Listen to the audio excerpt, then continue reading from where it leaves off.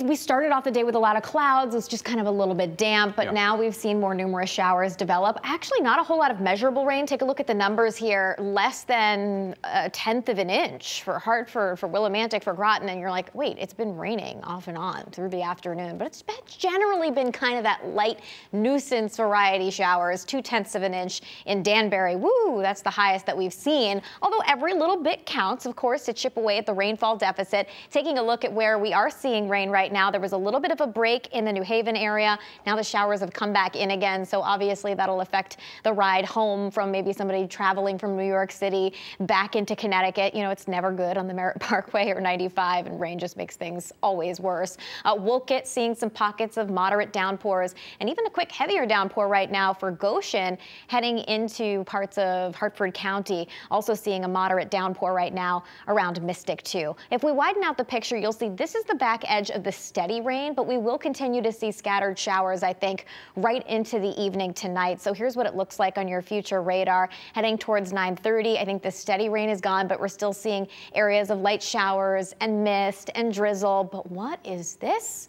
That yellow orb in the sky coming out tomorrow. Of course, it'll be windy, but at least we'll see some sunshine, and it's not going to be particularly warm tomorrow. We'll see temperatures around, maybe even slightly below average for this time of year. So I do think the wind will start to pick up tonight.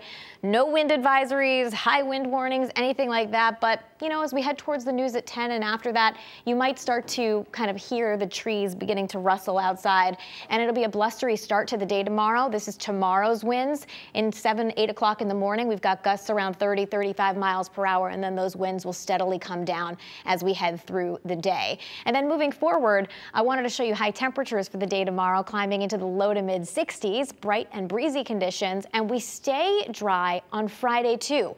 Partly cloudy skies with high temperatures in the low to mid 60s, upper 50s it looks like here for Waterbury. The last couple of days we've been talking about the chance for some rain heading into Friday night.